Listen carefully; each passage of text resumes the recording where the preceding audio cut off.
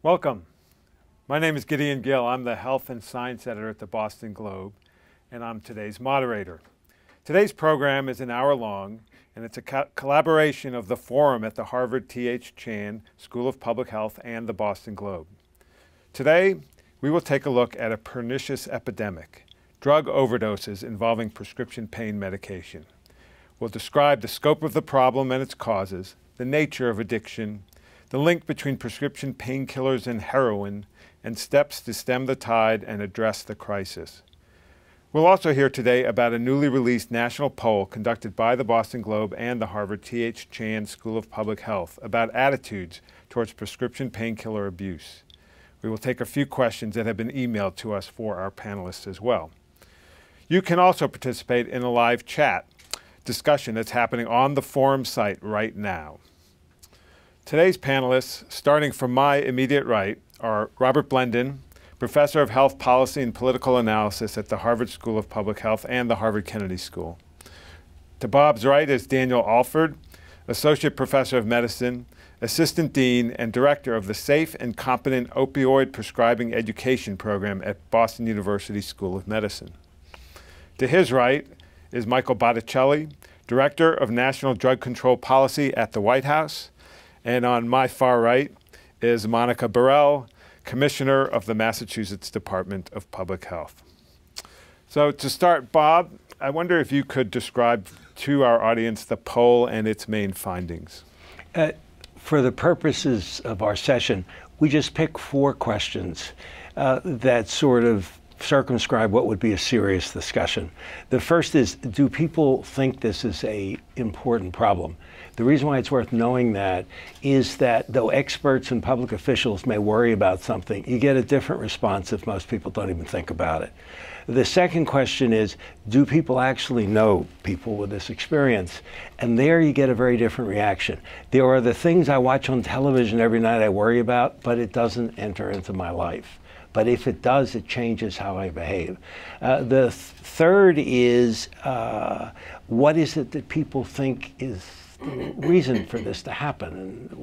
And because it's hard to solve problems that people don't believe it is the reason. And the last is, and I'll just surface 2, there's some things that people should know, and all the expert panel will. Do they actually know that? Is that what they actually talk about this issue? So I'm going to do this very, very quickly. So first slide is, do people think this is an important problem? And the answer is, it's actually, and this is from our national poll, seen as greater than the heroin threat in the United States. So if we had had a trend on this, it probably wouldn't have been anywhere like this a decade ago. And so this has really gotten to be in the public mind. The second thing, and this is the most important thing, next slide, that I need everybody to remember, the rest is just background. That is, in our poll, 4 in 10 people said that they knew someone in the past 5 years who had abused or misused prescription painkillers. What you go down very quickly is, we just then asked them, did it have any effect on them? And look at the impact on family life, work life, and health.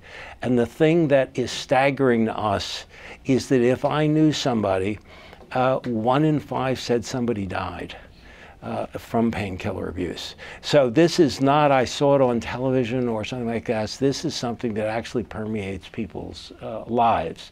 The third thing slide we'll do just very quickly is, what's it due to? Too easy to get it or buy it illegally.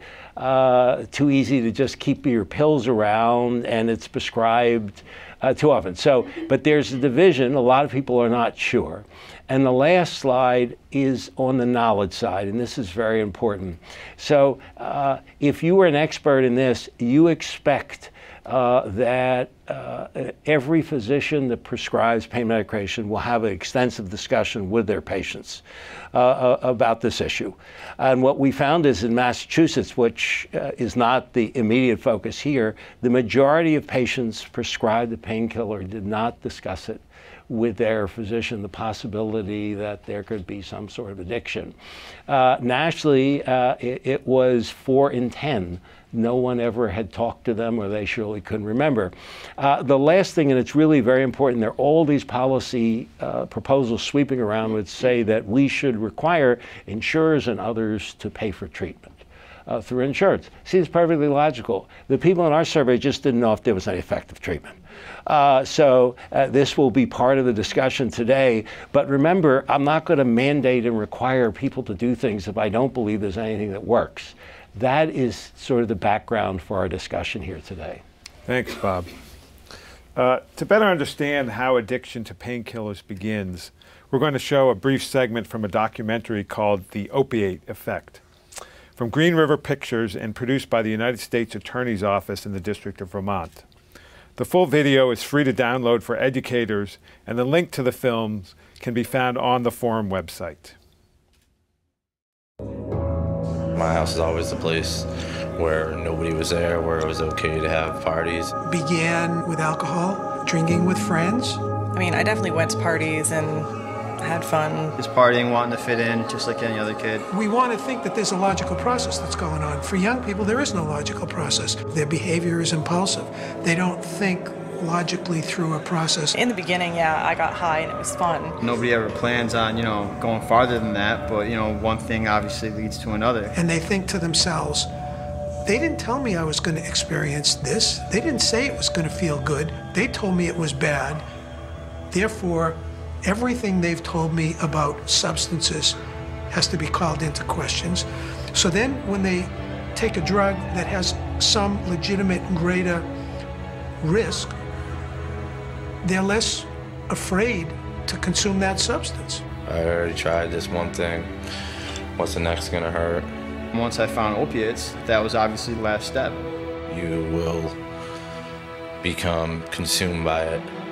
It will control every part of your life. There's gonna come a day where you're not doing it because it's fun anymore, and if you think that you can just walk away and put it down, you're kidding yourself, because you can't. You will lose friends. You'll lose touch with family. There's no control, and the scary part is you lose control without realizing it's happening. People won't like the person you will have become, and neither will you. Dr. Alford, you're a doctor who studies and teaches about addiction, and you treat patients with chronic pain or have become addicted to painkillers. So what's going on here? How do you balance treating pain with the dangers of opioid addiction? Yeah, so when I think back on how we got to where we got, it's really not that surprising, and for a lot of reasons. First of all, chronic pain is incredibly common. It's probably one of the most common things that I see in primary care. And according to the Institute of Medicine report back in 2011, approximately a third of our population, 100 million people, say yes, they've had chronic pain. It doesn't mean that 100 million people need opioids or that 100 million people even need any medication, but it's just a common problem in our society. The other problem is that we've approached chronic pain the same as we approach acute pain. And acute pain is a symptom. It's after you have an injury and it's life-sustaining. Chronic pain is a very different problem, and it's much more like a chronic disease. It's a multidimensional problem, and if you're trying to treat a multidimensional problem like acute pain, you're going to run into problems. So I think there's been an over-reliance on treating chronic pain with medications and medications only.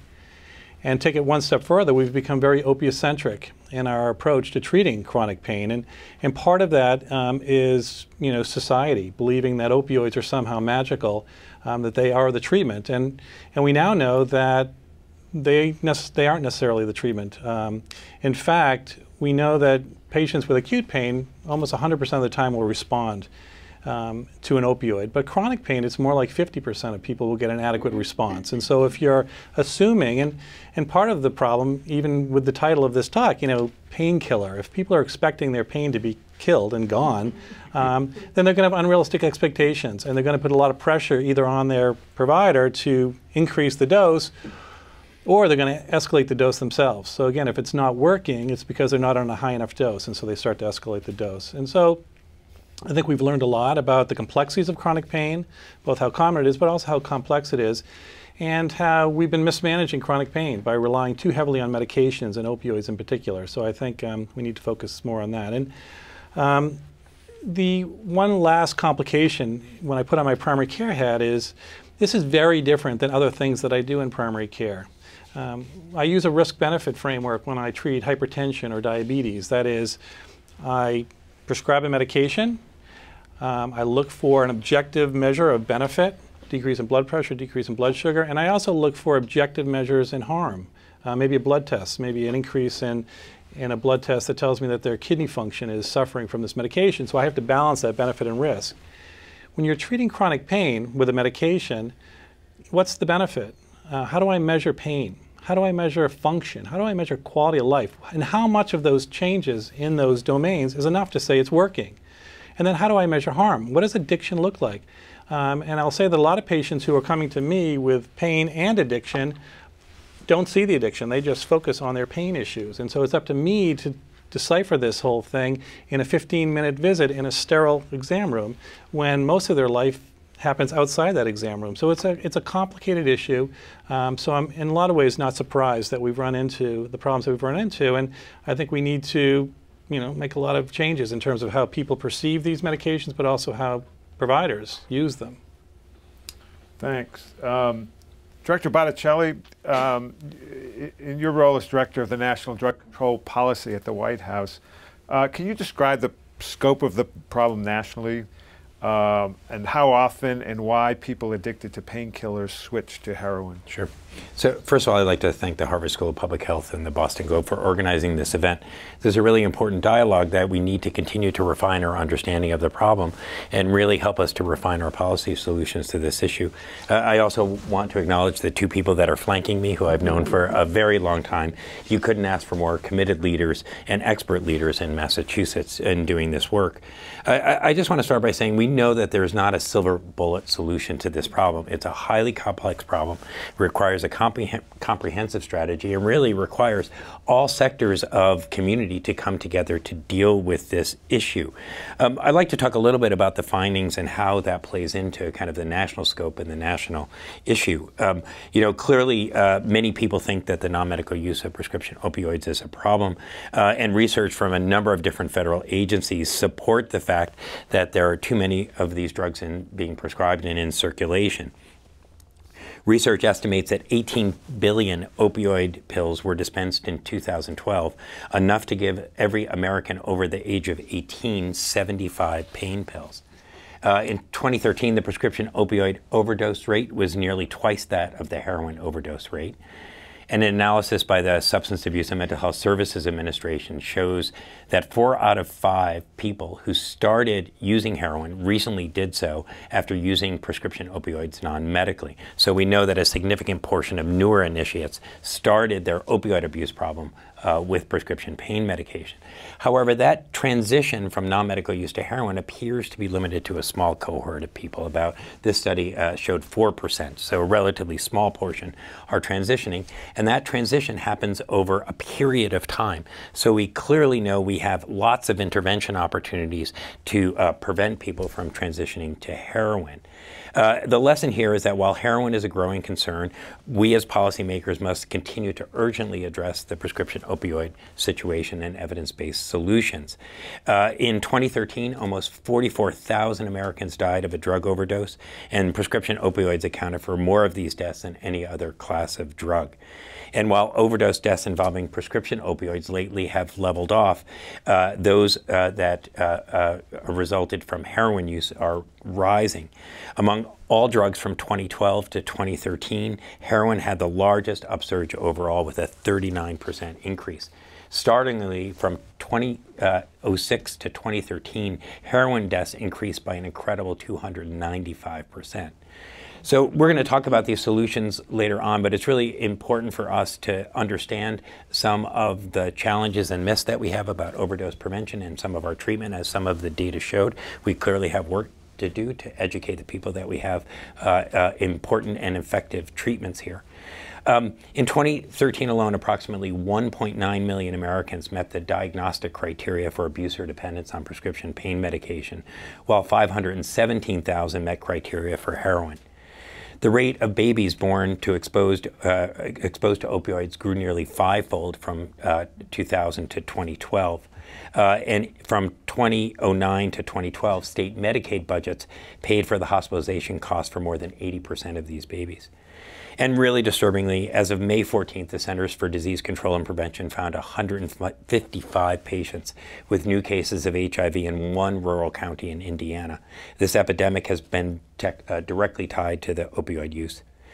Nationwide data on this are not available, but a recent study in Kentucky, West Virginia, Tennessee, and Virginia showed that 70% of newly diagnosed hepatitis C patients under the age of 30 with an identifiable risk factor were people who injected drugs from non-urban areas. Indiana actually documented new HIV cases several years ago, well before the HIV outbreak. But this indicates new hepatitis C outbreaks in people this age are a signal of injection behavior in a community and are a harbinger of increases in HIV. As these statistics indicate, we are truly in the middle of a crisis, and we don't have time to wait to bring about change. Coordinated efforts across public health and public safety are essential. The National Drug Control Strategy is a comprehensive plan our office publishes each year for Congress that explains how the federal government is addressing this issue with drug consumption and non-medical prescription drug use. This strategy addresses issues of supply reduction, overdose prevention, treatment, and infectious disease prevention. In 2011, the Obama administration published a prescription drug abuse prevention plan to address the sharp rise in non-medical prescription opioid use in this country since 1999. We have worked closely with stakeholders and professional associations in many states to bring this issue to the attention of governors as well, including Governor Baker. As public health officials, justice officials, law enforcement officers, and others, we have a critical role to play.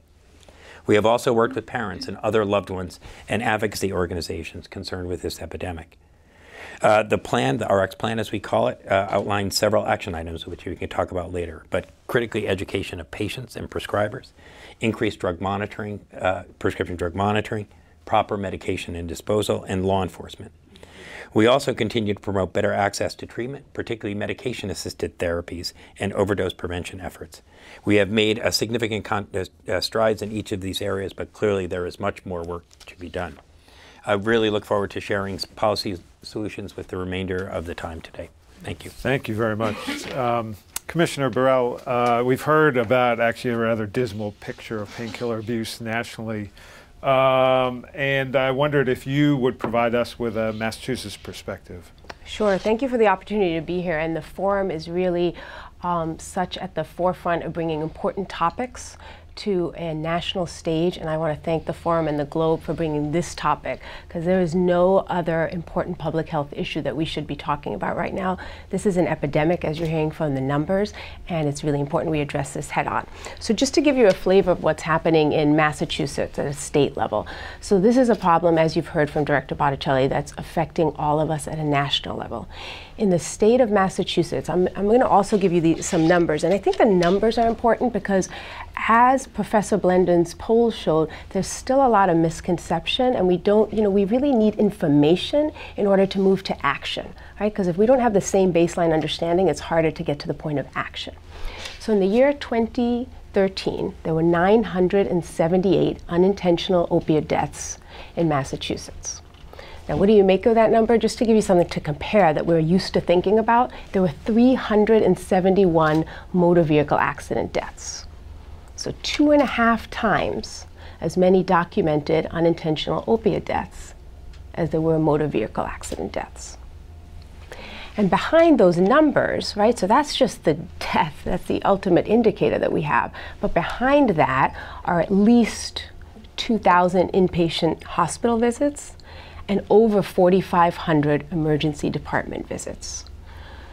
So as we look at these numbers, and they're really daunting, as you mentioned, but what can be done? And I want to talk to you just a little bit about some of the things we're working on now. So in February, Governor Baker put together an opioid working group, and that is chaired by our Executive Office in Health and Human Services Secretary Sutters, and I play an active role and I sit on that. So it's 16 members, and what is unique and helpful about this group is it's individuals from all sectors. So the points were raised earlier about this being a community-wide effort. So this affects everyone in our communities, and we'll need, again, there is no silver bullet. So how can we find solutions together to get us to the next step? This working group, since February, we've been around the state, and we've talked to over 1,100 individuals in open community meetings. We've received multiple emails and written testimonies from people talking about solutions. When you sit and hear what people talk about, the vast array of people, it really gets to these poll issues about how it's a vast problem affecting all of us. So we have individuals who have struggled with addiction come to speak. We have the parents of individuals who are not only struggling with addiction, but who've lost their children to addictions. We have grandparents coming. We have siblings coming. We have teachers. We have professors. We have clinicians. We have advocates, people in law enforcement. We have judges, etc. So it's really a wide range of community members that are coming together to talk about what the issues are and what can be done. And our final report will be out in June, but it is remarkable to me that with these multiple different lenses, people are coming to the same conclusions. And those really talk about prevention at the primary level. So before individuals are using, how can we better educate on what the effects of opiate use are? And then on secondary prevention, that when somebody's using, how can we help them after that, and really importantly, help their families. So the other thing that's really come up is the need for more coordinated care. So, the opioids are an issue that to me is a chronic medical disease when someone's suffering from opioid and substance use disorder. And the way that we have the stigma around it is really palpable in these meetings that we've been to. So people are embarrassed. People have, the way we've set up our system to care for individuals with this chronic disease is really bucketed in different components of our community that don't speak to each other. So when you are trying to get help, there are parents who come and say, when I found this out about my child that I wouldn't imagine, I didn't know where to go. Now, if you think about that and compare that to something like a chronic disease like diabetes, everybody in this room knows where to go if they need to get their diabetes checked or they think they have it and who should I talk to. But it's so different the way it's set up. So really this concept of different treatments work for different individuals, but there's data-driven, medication-assisted treatments that not enough people know about and not enough people have access to or know how to get it, and not enough capacity in the system. So that's really an important thing that's come up.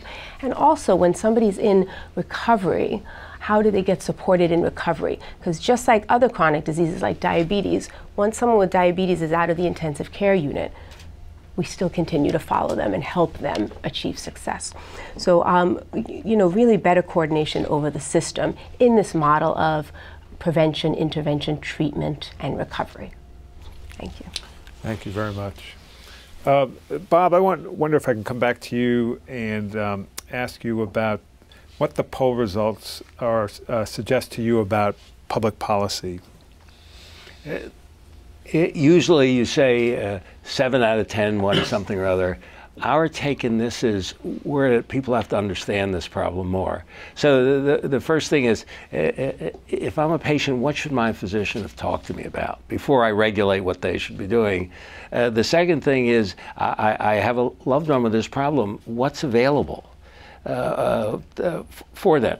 Narcan, which is the more used term, we're going to debate whether or not something should be available from a pharmacy or first responders.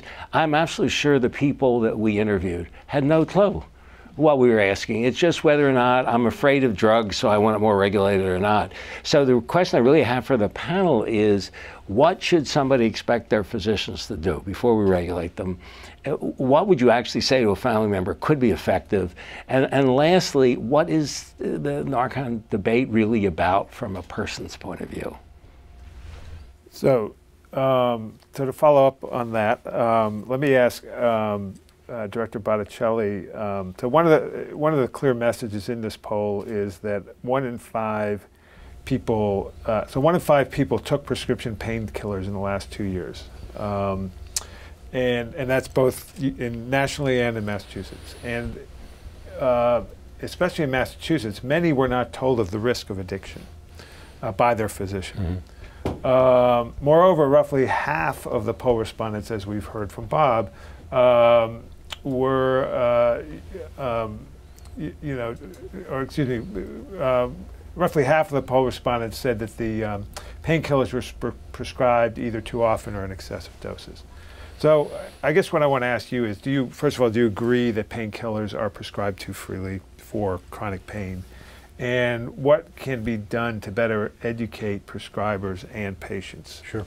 So these data kind of substantiate what we've known a long time, that when you look at the consequence of the opioid epidemic, they've been tracked with the increases in pain prescribing. And, we've been promoting a balanced strategy that we want people with pain appropriately treated, but it's very, very clear that they're being overprescribed.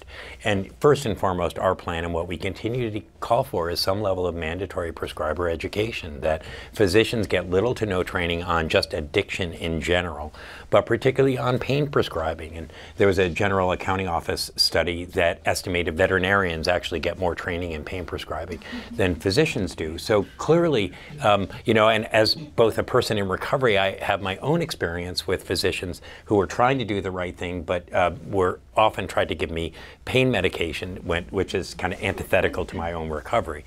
So we clearly need to do a better job at making sure that we're giving these medications to people who need them, that we're monitoring this. Dr. Alford has been running programs. FDA has been supporting REMS education. Massachusetts is actually one of very few states nationally that actually require some minimal level of continuing medical education for physicians. So given the epidemic, we don't think it's unreasonable to ask physicians to prescribe it.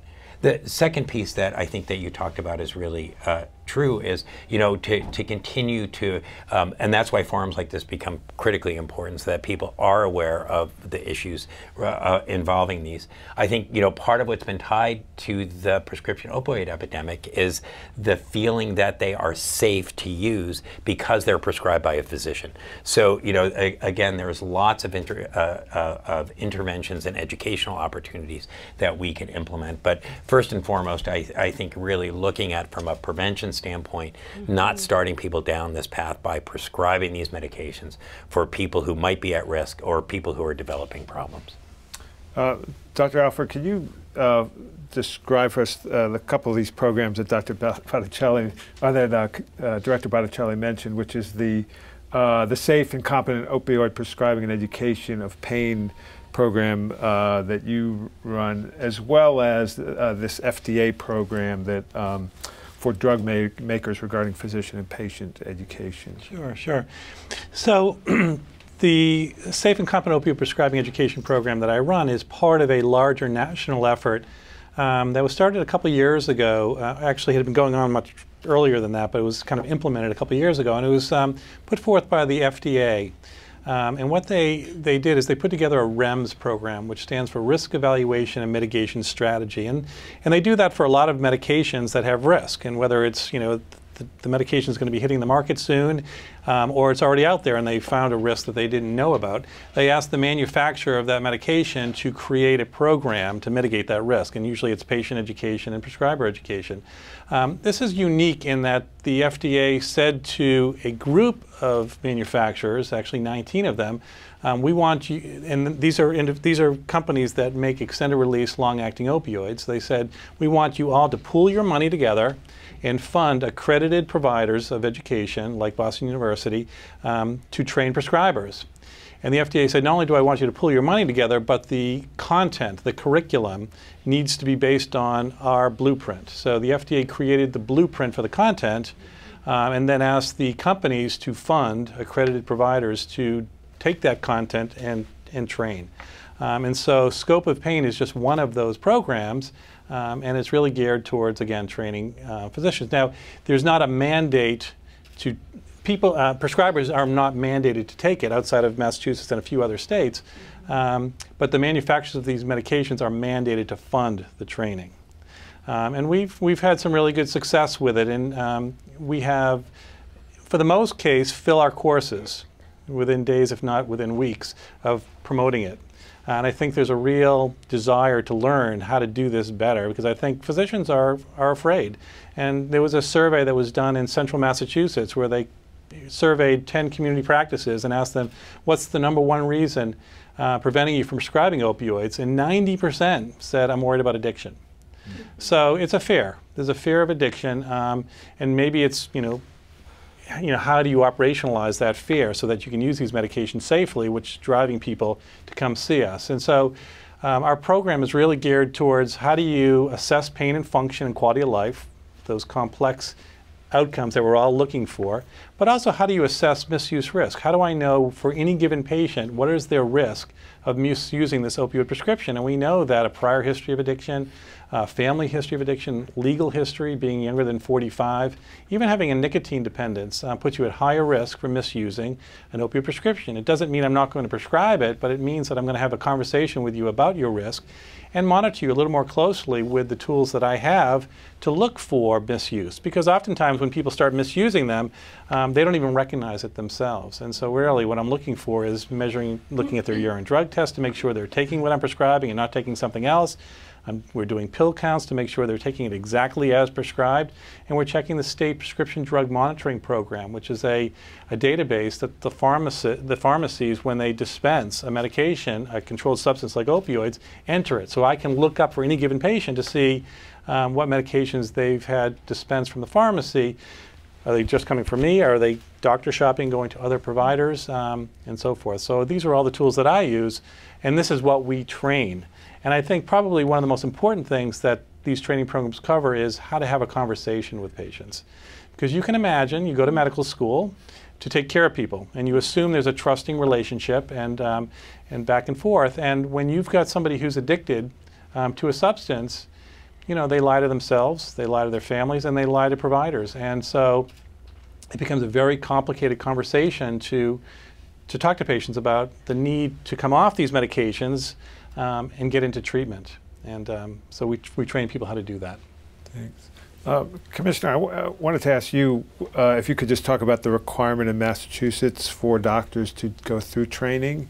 And did it surprise you, given that Massachusetts is one of the states that requires that training, to see that so many patients who were prescribed painkillers said that they had not been advised by their physicians? Wasn't a great outcome measure. The addiction risk.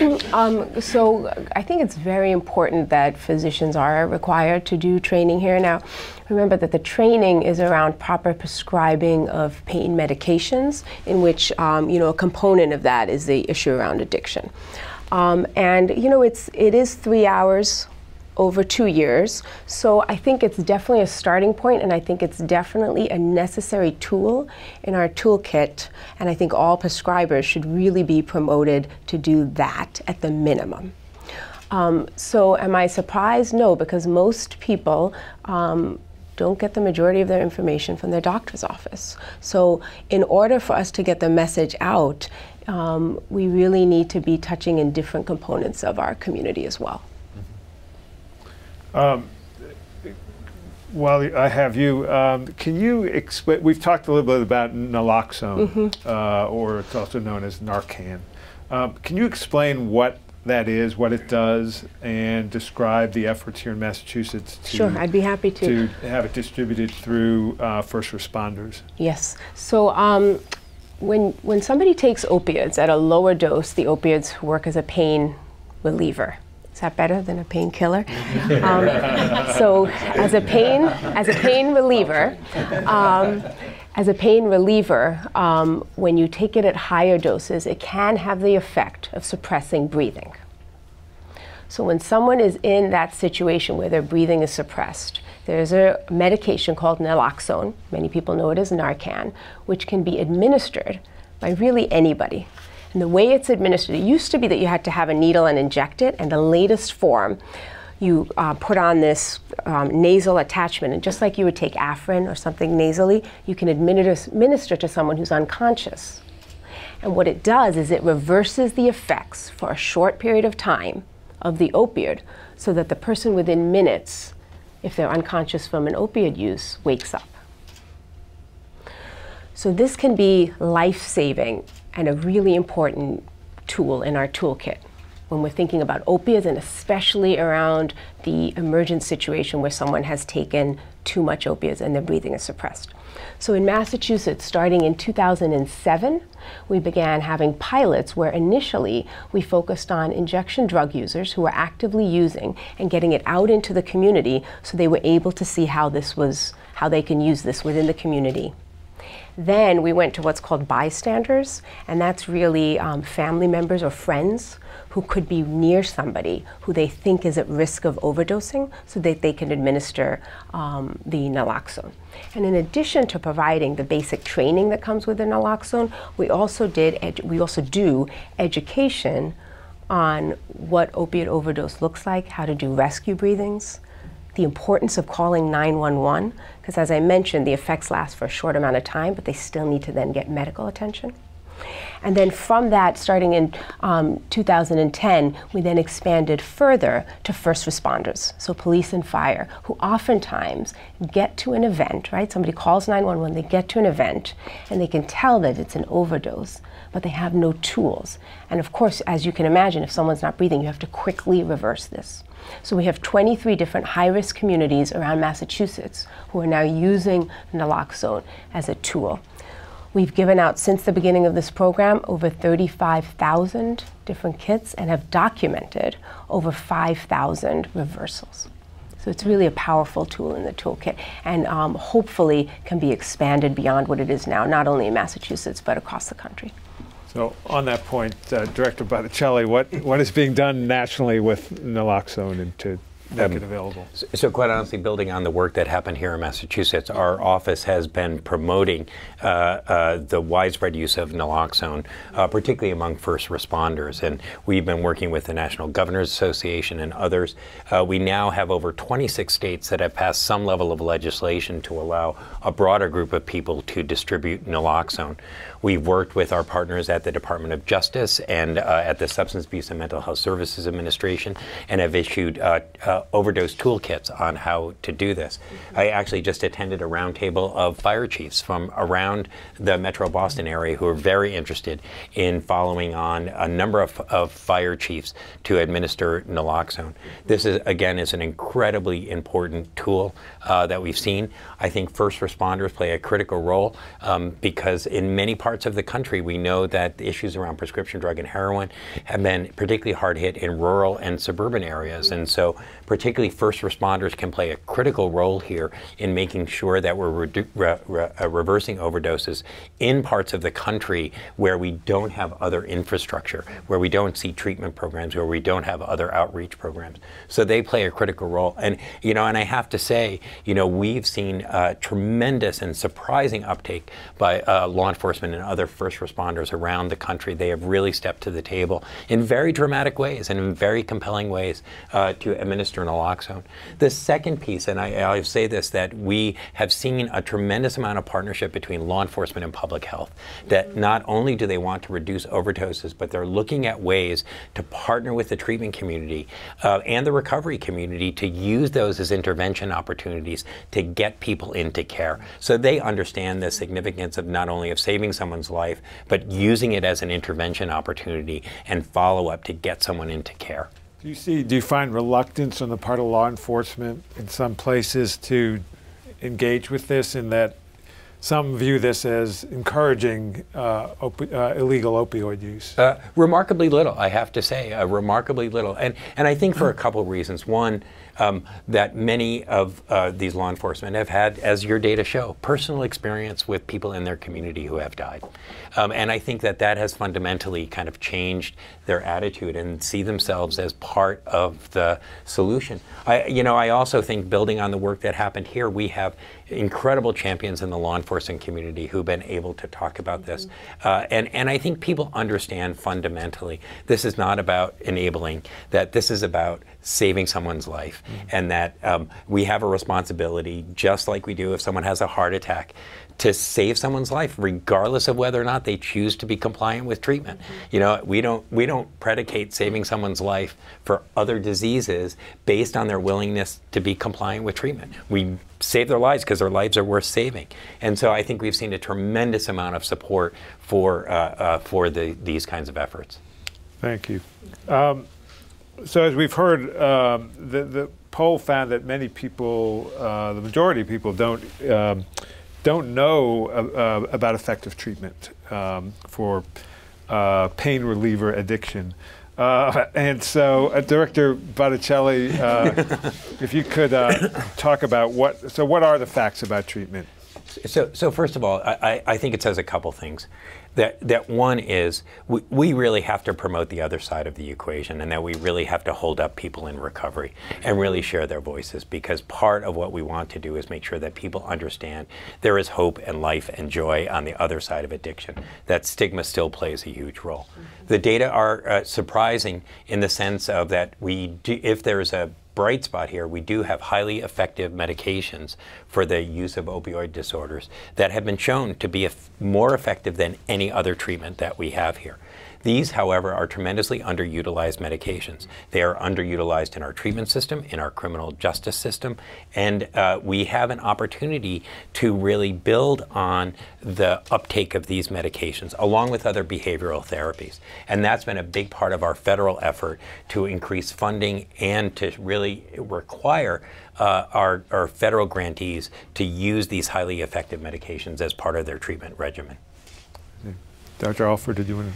Yeah, I mean, and I think historically we've held treatment for addiction to a different standard than treatment of everything else that I do in primary care. That is, if I put somebody on a treatment and they get better, I say the treatment's working. And if I take the treatment away and their problem becomes, reoccurs and gets bad, I say that treatment really worked.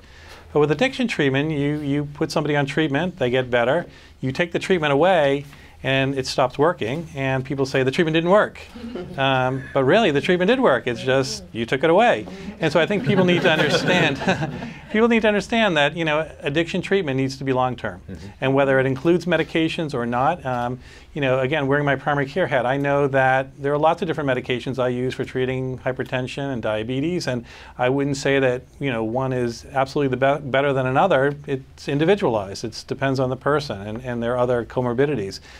So I like to keep an open mind with addiction treatment too. I mean, there are some people who do very well with medication and some who do very well without medication. And so I think it's important for our community to understand that it's, there are lots of different treatments out there, and some work for some people and not for others. We've had some mention of the prescription drug monitoring program, and I wondered, Commissioner Bharel, can you talk about what that program does and how it works here in Massachusetts? Sure, I'd be happy to. So I spoke earlier about the importance of data and having an understanding before we go to action. And another component of having data is this prescription monitoring system. And again, I was just thinking as folks were talking about this, the underlying currents here is stigma and segregation to me. So there's segregation of components in care, and it's really this undercurrent of stigma and how we as a society think about this chronic disease versus any other one that we treat. So just to put that out there. So as we're talking about the prescription monitoring system, so in Massachusetts, we have a prescription monitoring system in place that we've had for several years. And several months ago, I used it as a clinician. So what it is that when you have a patient sitting in front of you, there's a database that you can look. So John Smith comes in and wants a medication. I can then, on my computer screen, look up and see which opioids he has received in the last 12 months. So this has become a very powerful tool in the doctor's office to be able to see what other prescriptions were given. The way that the system works is that it's throughout Massachusetts, and any patient receiving any prescription with an address in Massachusetts, so even if they get the prescription out of state, is in the system. So it's this huge database of information. It also is connected to the pharmacy, so the pharmacies have the same information, and is meant to be, again, another tool to make an informed decision around whether or not the person sitting in front of you is struggling with addiction or needs pain meds, or where else they're getting their prescriptions.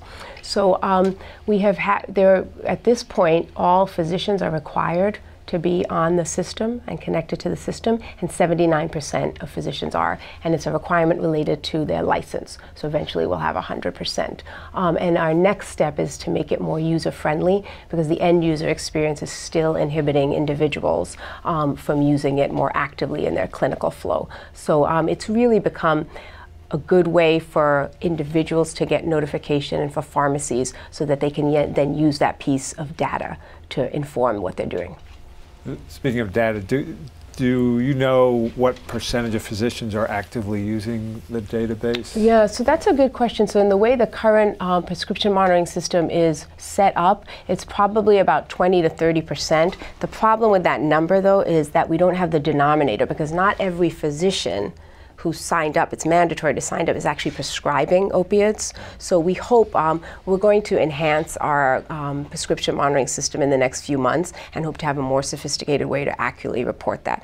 Part of having individuals use it more, though, is to have it be more user-friendly, which is one of our primary things that we're working on now. Director, do you want to talk about nationally what's happening with these programs? I think this underscores what the Commissioner is talking about. So a big part of our strategy has been to increase the prescription drug monitoring programs and its utility. So in 2006, I think we had 20 states that had prescription drug monitoring programs. And as of today, we have 49 states in the District of Columbia. Missouri is the last holdout. And I won't talk about why. So part of what we're doing is not just that we have these programs operational, but to the Commissioner's point, we've been working at the federal level to make sure that these programs can talk across state lines. So interstate operability has been a big goal. We've also been working on ways in pilot programs to increase the utility and usability of these programs.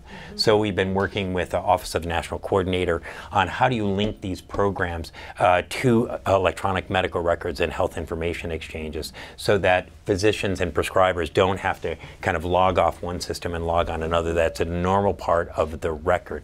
You know, let me just say too that we've seen where these programs have been implemented, where we have robust prescription monitoring programs, and where they're used, we've seen some tremendous success in the reduction of people who are going from physician to physician. And actually Florida, which was kind of the outlier state to begin with, had significant reductions in prescription drug related overdose deaths when these programs and other things were implemented. So again, it's one part of a large strategy.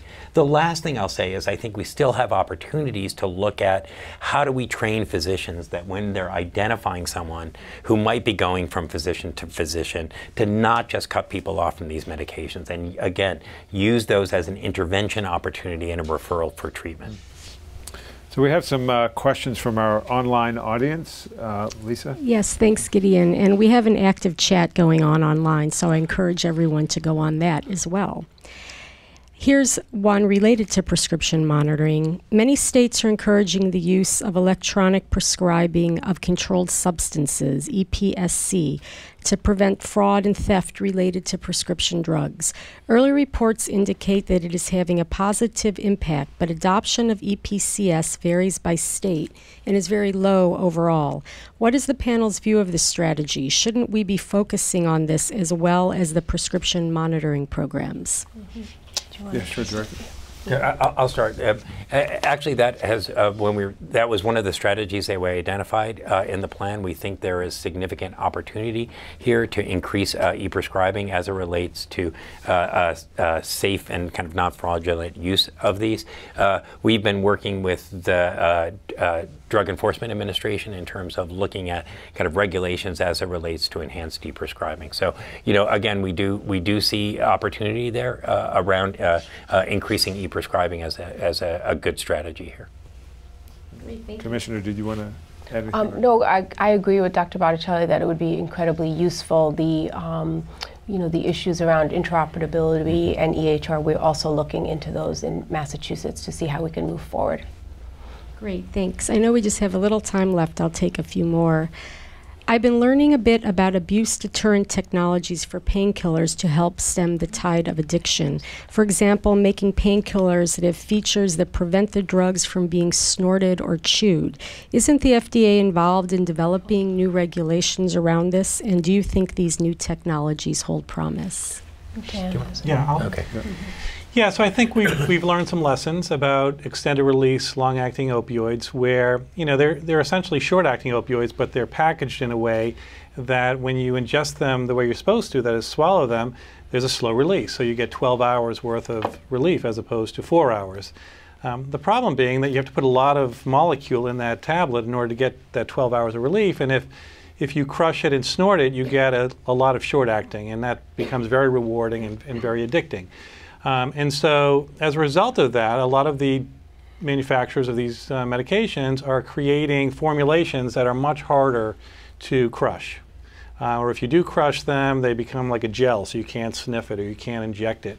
And so these are great. These are great technologies. But my teaching to providers is to never really let your guard down, to always assume that someone's going to figure out how to misuse it, because fundamentally the medication has to be metabolized within the body in order to get the active drug. So I'm sure there's a chemist out there somewhere who could figure out how to bypass any of these. But I think it's all good, and I think we've seen that as a formulation becomes more abuse deterrent or resistant, people are much less likely to misuse it and go for some of the easier ones.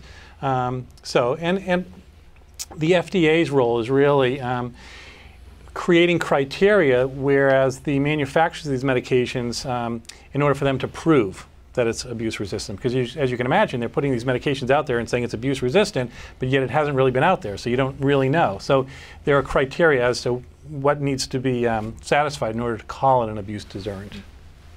Great. Well, we've also had some questions about alternative drugs that aren't opioids, so let's take one of those.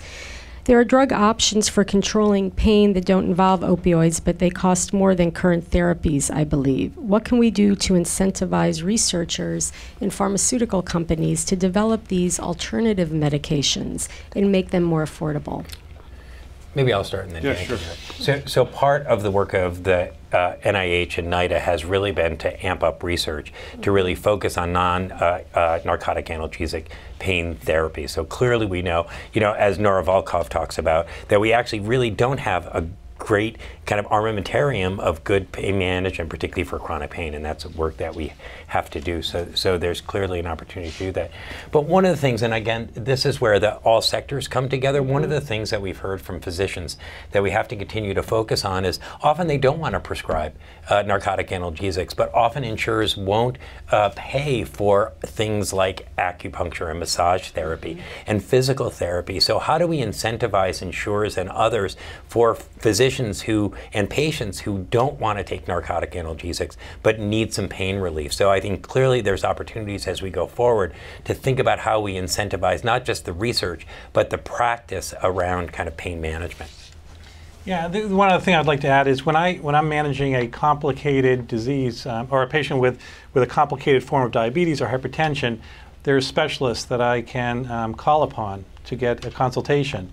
The field of pain medicine is fairly new, and there aren't enough pain specialists out there who I can rely on to get consultation. And so not only do I not have these other treatment modalities available to my patients that I can then refer them to, but I also don't have specialists readily available either to get help. So it really is reliant on the primary care population, primary care providers who haven't been adequately trained yet. That's very interesting. Thank you. There are a lot of other questions, so again, please go online, but I want to give time for the final statements. Thank you. Thanks, Lisa.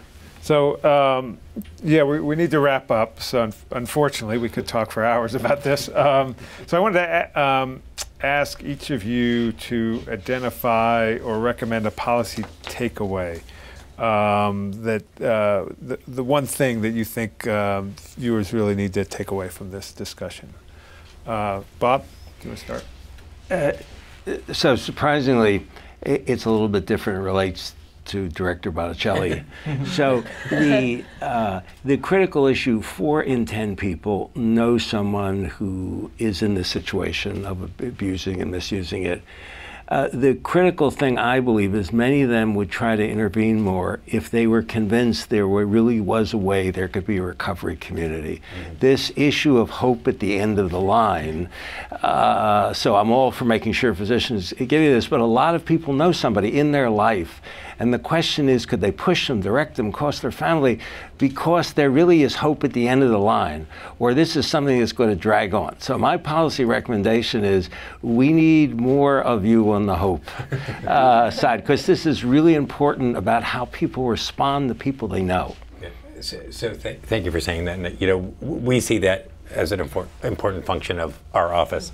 You know, I'm the first person to hold this position who comes from a public health background. I've been in my recovery myself for 25 years.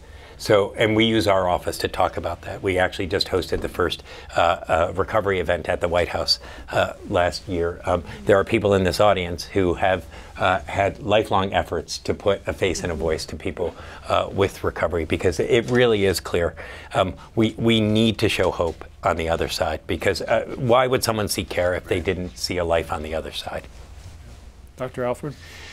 Yeah, so I just want to alert the policymakers when they're thinking about, you know, creating fixes for this problem, that easy fixes oftentimes have unintended consequences. And so though I think they're all well-intentioned, that is, you know, there are states that have put limits on the milligrams of opioids that you can prescribe, or the duration. And that absolutely will decrease the amount of opioids that are being prescribed, but it also puts the people who have chronic pain who might be benefiting from these medications at risk as well. And they also don't have a very unified voice. And so I would just say that any kind of easy fix should really be thought about in terms of, is it too blunt of an instrument that I'm going to adversely affect people who might be benefiting? But there's no question that the pendulum around opioid prescribing has swung way too far to becoming, you know, we're too opiocentric, but I don't want to swing it all the way back where people are being undertreated for their pain. Thanks. And Commissioner? So I think that really this is going to take a broad audience of us and a multi-sector approach to look at this multi-pronged problem with solutions in prevention, intervention, treatment, and recovery, but really focusing at this intersection that we've spoken a lot about today of medical care and public health care, where we're looking at some specific things we can expand that we know work, because the evidence is there. So education, expanded education, the prescription monitoring system, Narcan use, and more availability of medication-assisted treatments, and supporting people in recovery. I think for all of you, I have a request, which is around we need everybody in our community to think about this as an integrated problem, and the issue of stigma. We really have to overcome that in order to come to positive solutions together. So thank you for being here today, because I think that's a really important part. Thank you. Director, did you have any other, was there anything else you were going to add? Or Nope. Okay, good. So thank you all for joining us for this event. Thank you very much to our wonderful panel for your incisive comments. Those of you who are online, I encourage you to continue the conversation on the forum website, which is forumhsph.org. Thank you very much, and have a good rest of the afternoon.